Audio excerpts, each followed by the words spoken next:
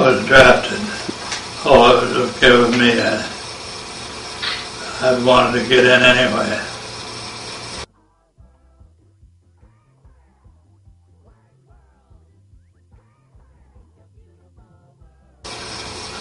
No, I didn't enlist. I tried to enlist one time. My eyes were very bad. Perfect day to go camping with friends. Hey, dog, are you home? I went into Fort Meade, Maryland, briefly.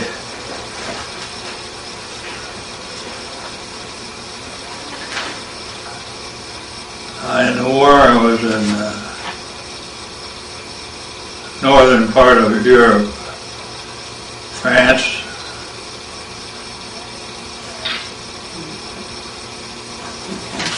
Belgium.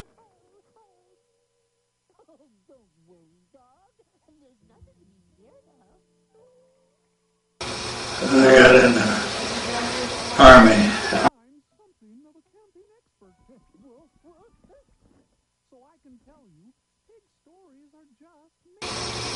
I was a radio operator.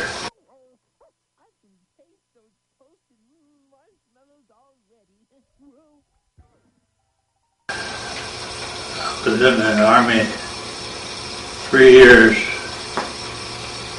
and I spent about equal time in the States and the rest of the time in Europe.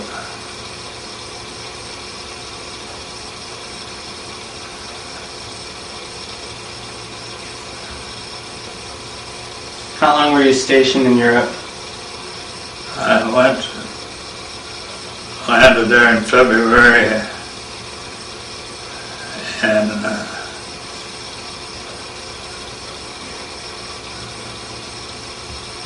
I can't tell you the dates exactly. I have them down.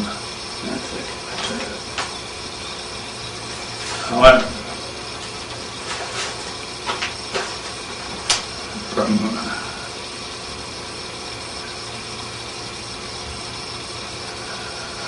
I guess it doesn't matter, but I went on a whole bunch of other people from Boston, Massachusetts to London, England. No, not London.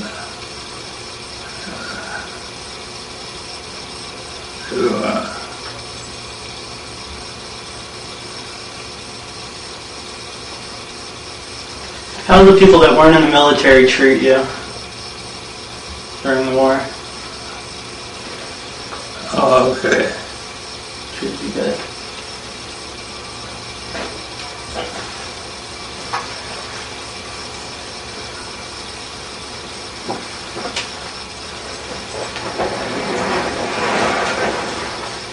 Do you remember where you were whenever you first found out the war was over? Yes. Where were you? Well, the war in Japan. It was in a town named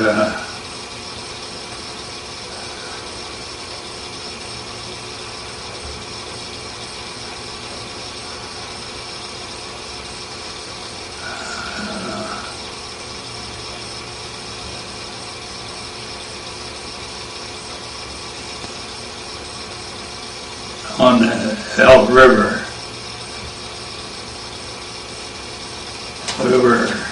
We had been there a couple of weeks. They wouldn't let us advance further. That's where we were supposed to meet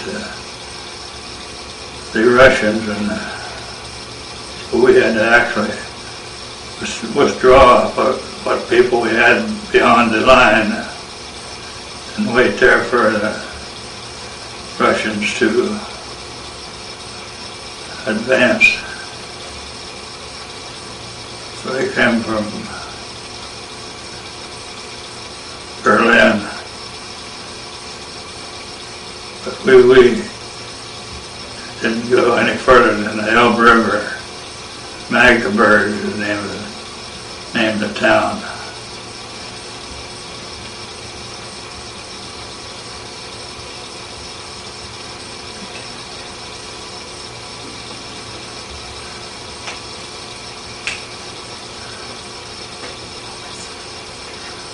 And what was the reaction? Oh, we didn't have any booze. So somebody found a place where they had buzz bomb fluid, fuel, and our doctor assured us it would be okay, but not to only drink one shot. It was almost pure alcohol, I guess.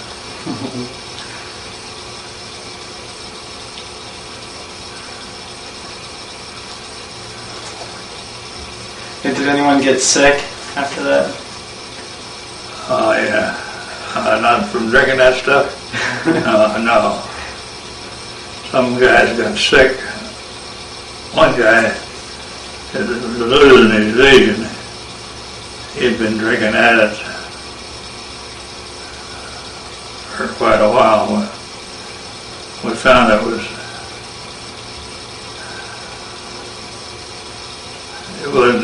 wasn't going to kill you. Excuse me, a lot of guys drank it.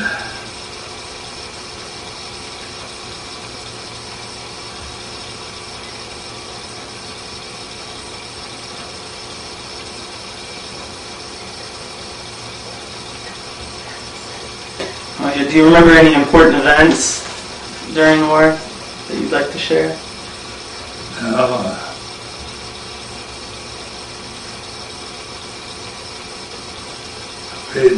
We was pulled out of the line in November. Let's see. December, I guess.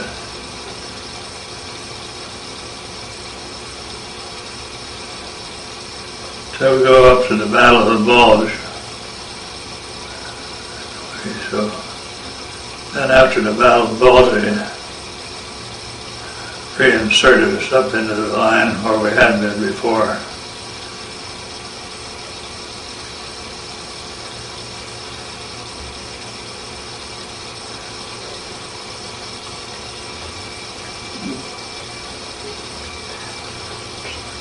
What was the Battle of the Bulge like? It was pretty bad because of the weather.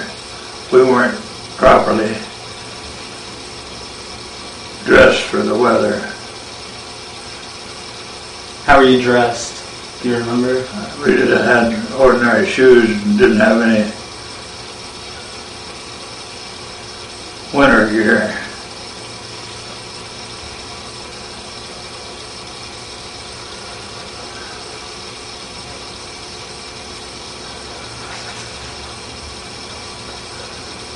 Yeah, can you tell me what happened at the Battle of the Bulge?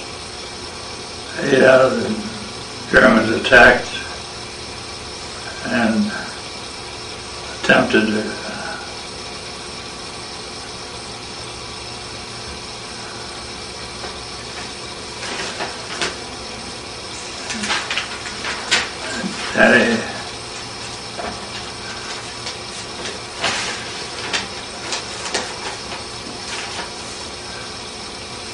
they attempted to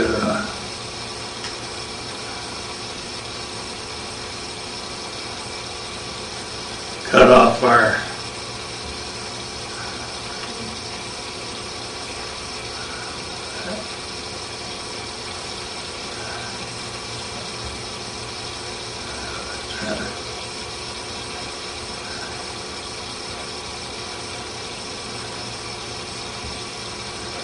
we were worked there from 17th December, and I don't know what date it was when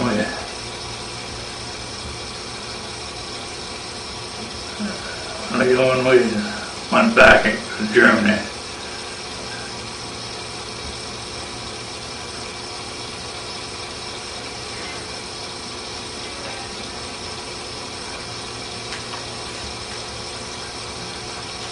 Was there a lot of fighting and combat going on then? Yeah. Can you describe how that was like? How that made you feel? Or...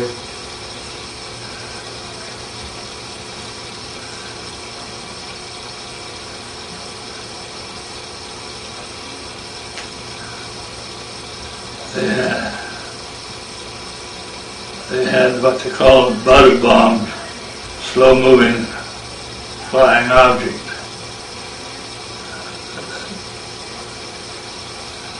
That was, they came low so that we could see them. And at night, he'd be out on guard duty, and you'd see them coming. We was on the side of a hill.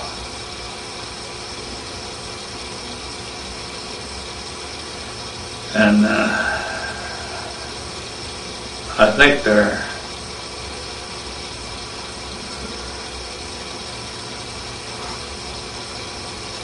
were trying to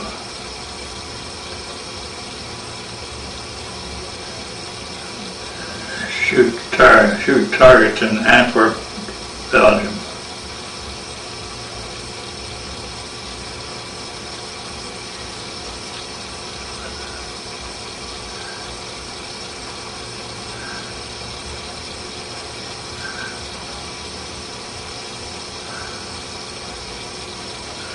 We didn't suffer any injury from them, just big holes in the ground.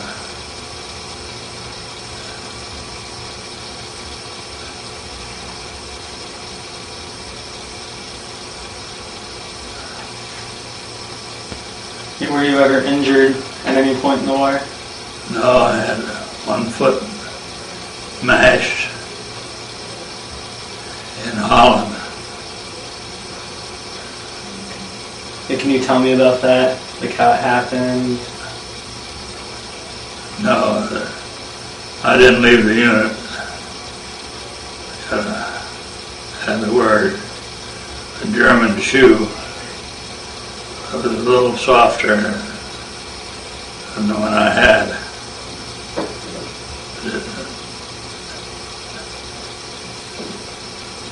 That time there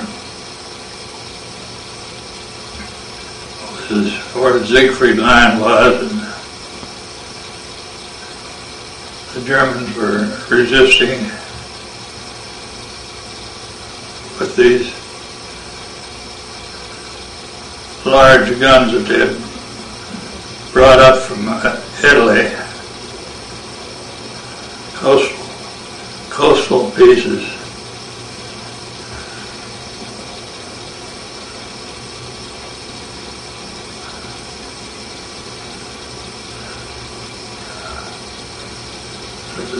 There again, we weren't hurt too bad.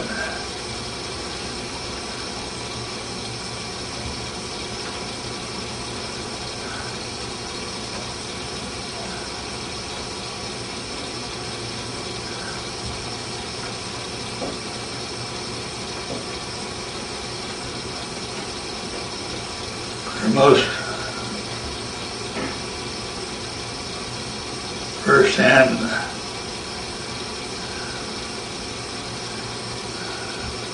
account of was a ship that transported us from England over to France, Omaha Beach. it had hit a magnetic mine in midway of the channel crossing, and it killed a lot of our unit, lost 14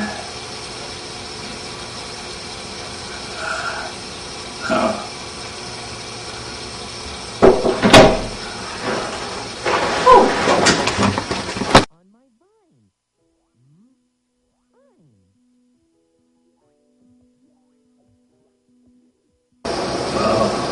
near our part in the war.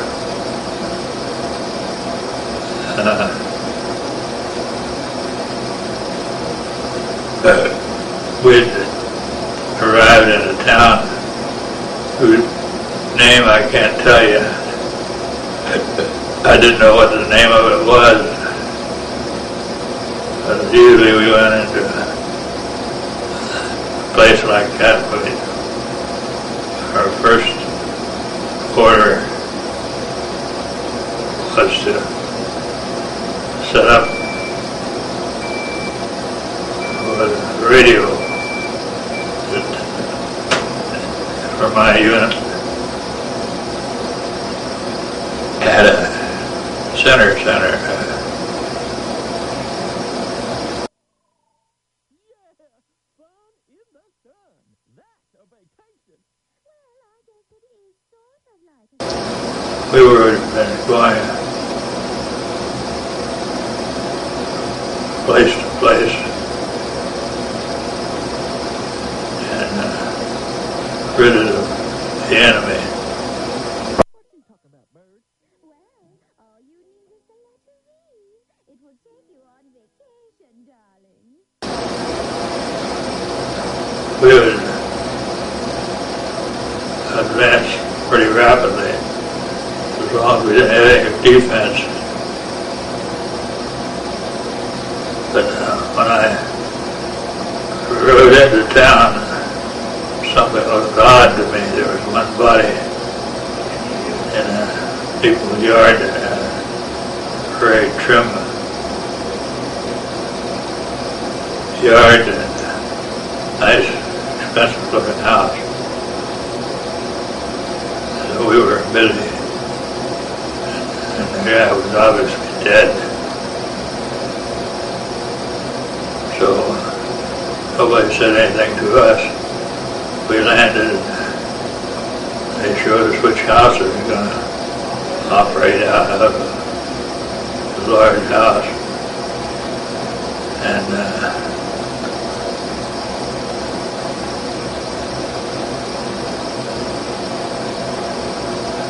after a while I got set up for my radio, and after a while I got a phone call from command center, and we were from corporal, and he was hunting for food, and he finally told me they'd run into a mess of the dead people. There had been a train wreck, or knocked out of commission, and they didn't have food for them. So I happened to think of a box of chocolate I'd picked up. Contraband. I just got myself to one of the city's town. So I had a box of chocolate, and I told him to come up and get the box of chocolate.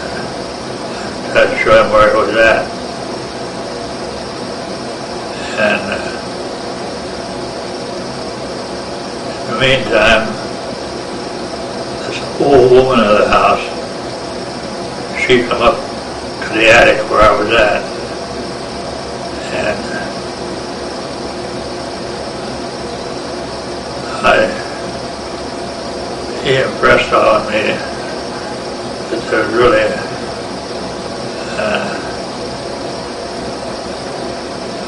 serious action. So the old woman come up and told me, please don't use my meat. And she told her in her language. She didn't want anybody messing with her flesh. And I got to thinking of that before this fellow of ours, this Iraq corporal. I said, the woman that owns this house just scolded me, and she must have meat here. And looking around and found like a cupboard full of meat hanging off a hook. He took care of that situation. He got help and removed that meat with the help of feeding the Jews. I don't know. So it was Jews on the train? The Jews had a way of taking them from the train, and the medical officer in our unit had overcome the largest house he could find and took the sick people to that spot, and they used dust to spray their clothes with, and we were looking for clothing for them, and they managed to find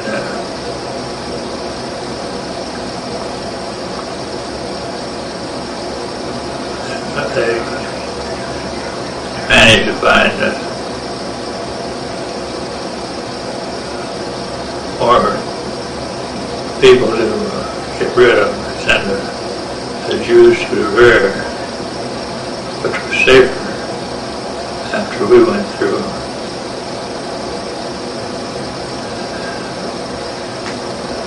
So, and I got some newsletters from my 30th Division Association.